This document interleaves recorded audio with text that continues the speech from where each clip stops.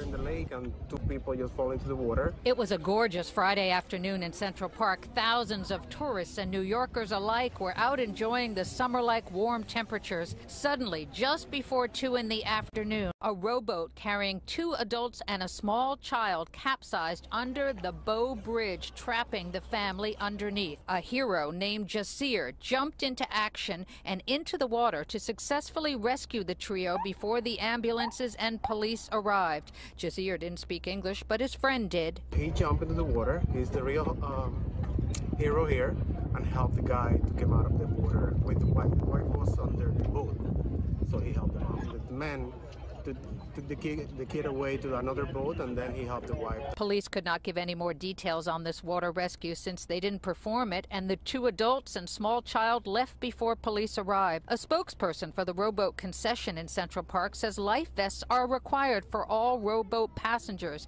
but it's not clear if they were wearing them. Thankful for that person to be there, that they saw the initiative to take there, that they saw people in trouble to go help save them.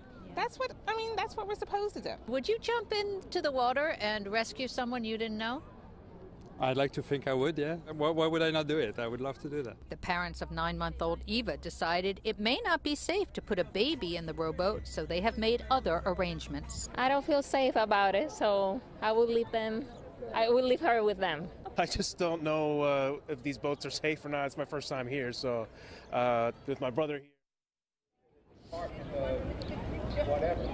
I said, I'm not doing it. I live 100 miles away. So he said, I'll tell you what. And a quick check with police. Police are telling us the family of 3, it was 2, an adult male and female, both 46, and a 3-year-old boy. They were all treated at New York Presbyterian Hospital just for safety reasons, and they were released. No serious issues there. We are live in Central Park. McGee Hickey, Pix 11 News.